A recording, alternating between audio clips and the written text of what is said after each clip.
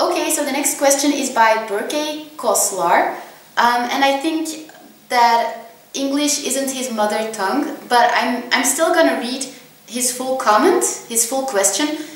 I apologize if the English isn't that correct, but I do think you guys will be able to understand the question. Hello, I really enjoy your videos and hope you will keep doing it. I definitely will. So here's my question. I do have one adult cat on my garden. I raised her and now I have also a new baby cat with me in the house. And good lady, I really love birds and I have one cute budgerigar, don't know what that is.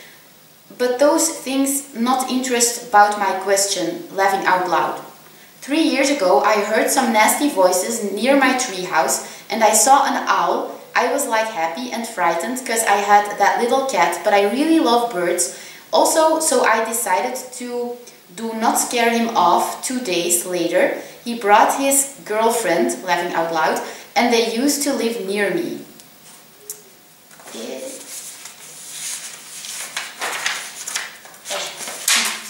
I didn't try to tame them or anything, we're all living in together. 2 years before I start to throw them food, but not much like when I'm preparing some food for my cat with variety meat. I give them also some of it like one bowl. I wonder, is it start to make them even lazier and causing them to forget their hunting skills? I'm not doing it every day though, like once in a week or twice max. I also heard they have a baby now. Okay, so to sum it up, I think he wants to ask if it's okay if he throws food at wild owls.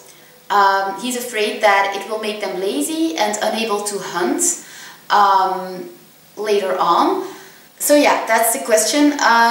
Okay, so have you actually seen the owls taking the food? Because you describe that you give the owls cat food, you know, food with meat in it, but owls don't eat all meat and they definitely do not eat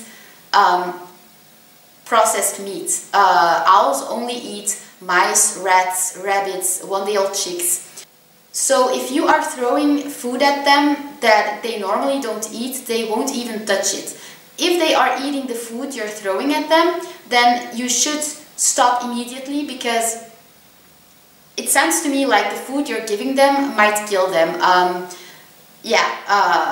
Owls do not eat meat that we can buy in the grocery stores. They only eat raw meat from one-day-old chicks, mice, rats, rabbits, pigeons, etc. The food you're describing in your question is not okay at all to give to owls, and I highly doubt that the wild owls have ever tasted your food, because one, they are wild owls, they hunt live prey, and they aren't used to eating animals that are already dead. So that's the first thing I want to say. And second of all, the food you're giving them isn't natural to them, so instinctively they're not going to touch it. So you should stop doing it. They will survive, they will hunt for themselves and for their babies, and you shouldn't help them. You're not helping by helping them, if you know what I mean. So honestly, I think you should stop immediately. You're not really helping them. And even if you would give them the right food, like mice, rats, or one-day-old chicks, I doubt that they would even accept it. So you don't need to help them. They will survive. They will hunt for themselves and their babies, you know. Another question by Anne Barker. How can you both splint an owl's leg, and do you have to give them an extra boost of vitamins with their mice and rats? I've seen a few videos about owl legs being splinted, but they don't really show how you do it in a crisis when a vet isn't close. I do know how to splint an owl's leg. I've never done it because it's never been necessary, but I do know how to do it, but I won't do it to Lookie unless it's absolutely necessary, so it's hard to show you guys. But I will try to make a video about it in the future. I'll try to figure out a way to show you guys without doing it to Lookie. We'll see.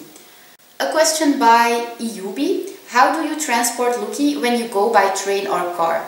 Well, I put her in a transport box. There are special transport boxes for owls. I'll show you a picture of one.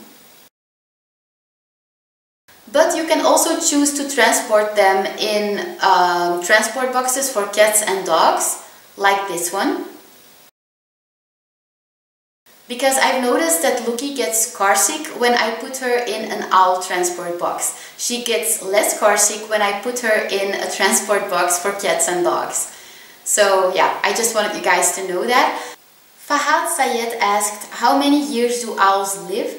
And how old is Lookie? For how much did you get her? Because I have heard barn owls are way too expensive. How can we recognize the gender of an owl? Okay, so I already told you guys that Lookie is about 5 years old. How old an owl gets depends on the species and on how it was raised. An owl can become 10 up to 35 years old. It depends on the species and also on how the owl was raised. If you feed a baby owl the right food, it will grow up to become a strong owl with a strong immune system and strong, healthy bones. So chances are that it will grow older than an owl that didn't get the right food when it was young. It's also important to know that owls in captivity can become 10 up to 35 years old, but owls in the wild only become 1 or 2 years old. I've also already talked about the price of barn owls in this video. It's actually a very cheap species. It will cost you between 50 euros and 100 euros. Breeders can ask more if they want, but they usually ask 70 or 80 euros for a barn owl. If you want to be sure what gender your owl is, then you need to pluck some of its chest feathers and send it to a lab, because otherwise you cannot be 100% sure. There are physical differences between males and females. Female owls have a bigger facial shield, you know, the heart-shaped shield is bigger in females than in males. Females are also heavier than males, and females are just bigger in general. But you know, sometimes it's hard to tell the difference. So if you want to be sure about your owl's gender, then you need to pluck some chest feathers. This kind of hurts the owl, so I choose not to do it and send them to a lab. Andre Munoz asked, since Lookie is a captive owl, you already told us that she's unable to hunt prey on her own. But how would her behavior be like if she meets a male, mates with him, lays eggs and raise their owlets? It would be possible to breed with Lookie. She would mate with another barn owl, but she still wouldn't go hunt for her babies. This is because she was born in captivity and she doesn't know how to hunt. So what breeders do when they breed owls is they just go lay the food in the owl's nests. And then the mother will give the food to her babies. Kiera Julius asked, what is Lookie's favorite thing to do? Sitting in trees and looking around and falling asleep in the tree. She also loves going on walks, but whenever I go for a walk with her, I always take a moment to put her in a tree or on a bench, or I just put her somewhere where she can sit quietly and just enjoy the environment, and she really loves that. That's her favorite thing to do. She also asked, what is your favorite thing to do with Lookie? Making videos. Amigo Medhat asked me, I was wondering how many times does a barn owl eat a day and what else could they eat other than one-day-old chicks and mice? Thank you. Well, adult barn owls only eat 1 time a day. So when I give Lookie 2 one-day-old chicks, I give the 2 chicks at once and she will eat the first one, and then when she's hungry again, she will choose to eat the second one. So she usually doesn't touch the second chick until after a few hours, but that's okay. And when I fly her, I cut one-day-old chick in pieces, and I will fly Lookie until she has eaten all of the pieces, and then I will reward her with the second one-day-old chick, but that chick I will give entirely. So she will come one last time to me, and then I will give her the second chick and I will put her back on her perch with the chick. So adult owls only eat one time a day, even though they eat multiple chicks a day. What else could they eat other than one-day-old chicks and mice? About the food, there isn't really anything else you can give them, except for, you know, a piece of rabbit, pigeon, hamster, guinea pig. Barn owls can eat those things as well. They also hunt after rabbits, for example, in the wild, but you should only give rabbits, pigeons, etc., all of the things I just named, occasionally, because they are power foods. And you can't give a whole rabbit at once, you just give some pieces of rabbit. My mentor gives his raptors pieces of rabbit, pigeons, guinea pigs, etc. When his raptors are sick, because chances are more likely then that the raptor will heal without having to visit a vet. Because these foods are power foods, but if you overdo it, your owl can literally drop dead. So you can't really give your barn owl anything else than mice and rats and one-day-old chicks. There are owl species that eat mainly insects, but you will always have to supplement occasionally with a mouse, a rat, or a one-day-old chick. So if you aren't comfortable with giving your owl mice, rats, or one-day-old chicks, you shouldn't get an owl. Alma K asked, how old is Lookie and where in Germany do you live? If you are near me, I would love to visit. You're always welcome, but I don't live in Germany. A lot of people think I'm German or even French or even Dutch, but I am from Belgium, so I am Belgian. Belgium is not the same as the Netherlands. They are two separate countries, and it's true that there are parts in Belgium where they speak French. That's why we are taught to speak French in school, but most people in Belgium speak Dutch. My last name though is German. Emmermann is with 2 times N at the end, and it's a German name, but I am completely Belgian. It's also true that there's a small part in Belgium where people speak German. So yeah, I do not live in Germany, I live in Belgium. I actually live in a city called Hove. I was born in Mortsel, which is another city that is really close to Hove, and Hove is a part of Antwerp. You guys have probably already heard of Antwerp, it's pretty famous. It's a nice city, you should visit it. But yeah, I do not live in Antwerp itself, I live in Hove, which is nearby Antwerp. Brandon Zek asked, hello, love watching and learning with you and Lookie. My question is, will Lookie ever develop the need to mate since she was raised indoors? Yes, it would be possible for Lookie to develop the need to mate sometime, because barn owls sometimes try to mate on your head, which is really funny, but she has never done it to me. So until now, so far so good. And it's not like she will develop the need to mate, it's just a natural behavior. So it's not because she's trying to mate with your head that you should feel sorry for her that she can't have sex. It's not a sign that you should start breeding with her or anything. It's just normal. Flore Di Angelo asked, hello, I'm new in here. Haha, I have a female burrowing owl of a year and a month already. Her name is Athenia. That's a really beautiful name and super suitable for a burrowing owl. Good job. So I was wondering if it's hard to handle an owl in heat, always based on your experience with Lookie. And about cuddling, owls really enjoy of getting scratched under the ear, because mine kinda lays that part of her in my hand when getting in cuddling mood. She also tries to preen me, haha, she's so cute. So no, it's not hard to handle an owl in heat. In summer it gets really hot here in Belgium sometimes, and the only thing you shouldn't do when it's really hot is fly your owl when it's the hottest time of day, because your owl can get a heart attack. So if it's really hot in summer, you should wait to fly your owl until the evening when it has cooled down a bit. If it stays really hot though, you shouldn't fly your owl at all that day.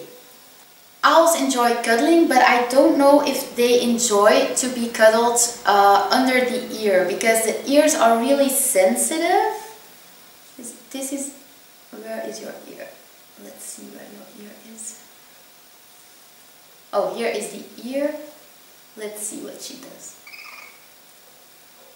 No, she doesn't especially like that, I think.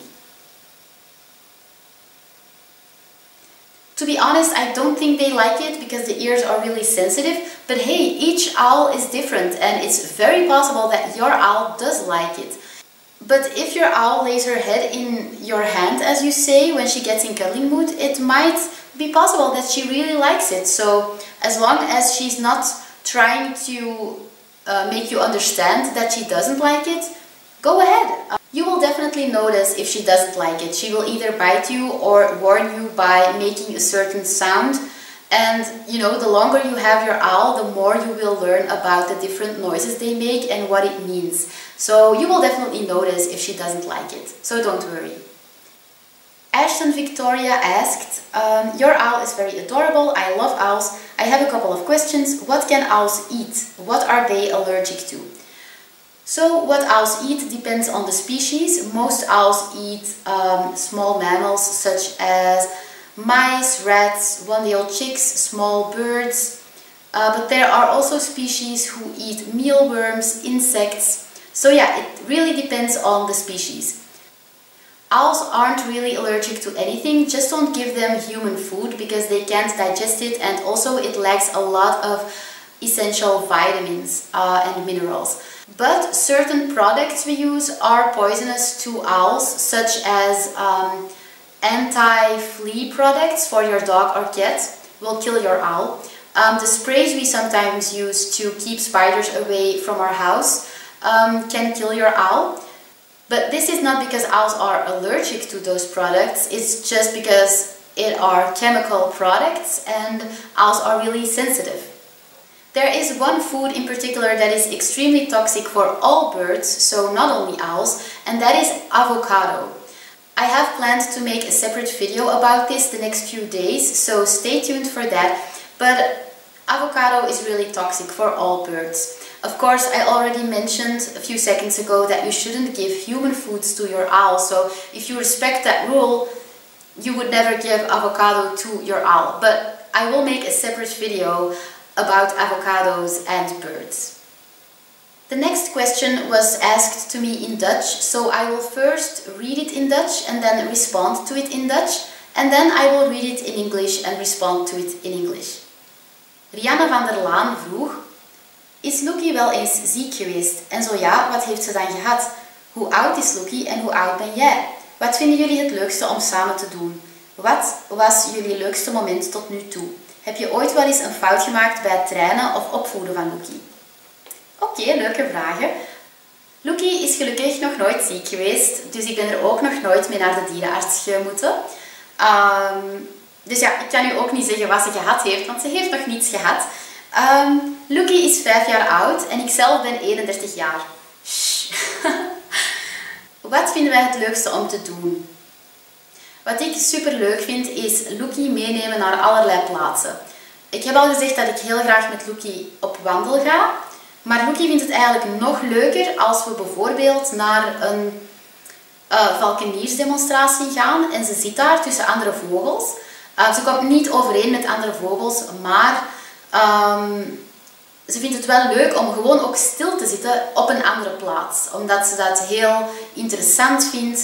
Ze valt dan lekker in slaap, ze is relaxed en op die momenten ervaren wij ook hoe sterk onze band is. Als ik naar een valkeniersdemonstratie ga, heeft ze mij vaak heel hard nodig.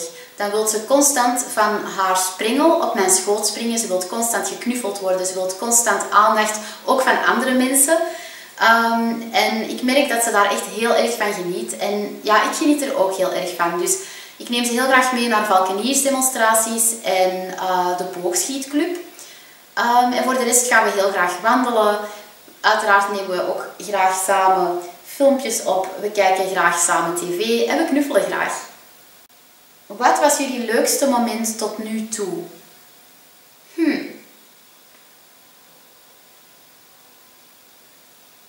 Ik kan niet echt kiezen. Ik denk dat een van de leukste momenten was op de ANIMALZ Convention in Antwerpen. Lookie bloeide daar echt helemaal open en ze maakte ook connectie met een autistisch kindje en dat deed mij echt heel veel plezier. Dat kindje bloeide helemaal open toen dat ze Lookie zag en mocht strelen. En dat was gewoon fantastisch om te zien dat een uil gebruikt kan worden om mensen met autisme te helpen om toch een soort van connectie te krijgen of te maken met andere mensen. Mensen die ze zelfs niet kennen. Dat is echt een magisch gevoel. Ja, ik krijg echt kippenvel nu dat ik dat vertel. Ik zal de link naar die video ook wel in de beschrijving van deze video zetten, zodat je er nog eens naar kan kijken. In die video zet ik het ook op het scherm wanneer het autistisch meisje Lookie ontmoet. Dus als je dat moment wil bekijken, kan je gewoon klikken op de link naar die video die ik in de beschrijving zal zetten. Heb ik ooit wel eens een fout gemaakt bij het trainen of opvoeden van Lookie? Jazeker. De fout die ik heb gemaakt was dat ik Lookie een periode te veel heb los laten vliegen in mijn studio. Ik woonde toen nog niet in dit huis, ik woonde nog in mijn studio. En die studio had een soort van mezzanine. En ik had in de valkenierstraining geleerd dat je je uil nooit mag toelaten om hoger te zitten dan jou, want dan wordt hij dominant. En ja, ik heb dit wel toegelaten. Lookie vloog wanneer ze vrij was altijd op de mezzanine. En in het begin haalde ik ze er elke keer af, maar na een paar seconden vloog ze er telkens weer op. En dus heb ik het wel toegestaan. En daardoor is ze toch wel territoriaal gedrag gaan vertonen. Nu weet ik niet of dit ook nog gebeurd zou zijn als ik deze fout niet had gemaakt, want het is wel vrij normaal dat je uil territoriaal wordt na een tijd. Maar het zou kunnen dat Lookie dit minder had gekregen als ik ze niet zo dikwijls op de mezzanine had laten zitten. Dus laat het inderdaad niet toe dat je uil te hoog gaat zitten. En laat je uil ook niet uren aan een stuk los in het huis. Je uil heeft dit eigenlijk niet nodig. Een paar minuutjes is meer dan genoeg. En eigenlijk moet je uil zijn beweging krijgen van het feit dat jij je uil vliegt. Hem gewoon los laten vliegen in huis creëert geen respect. Respect tussen een uil en een mens wordt onder andere gecreëerd door het vliegen voor voedsel.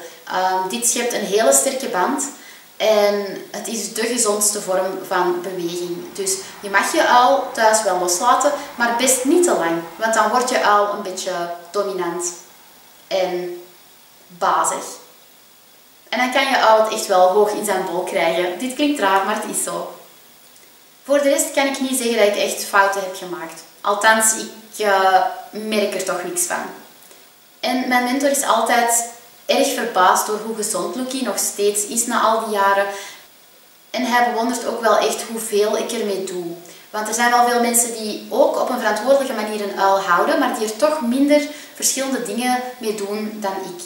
En op zich is daar niks mis mee, maar ja, het is gewoon altijd beter om je uil gestimuleerd te houden.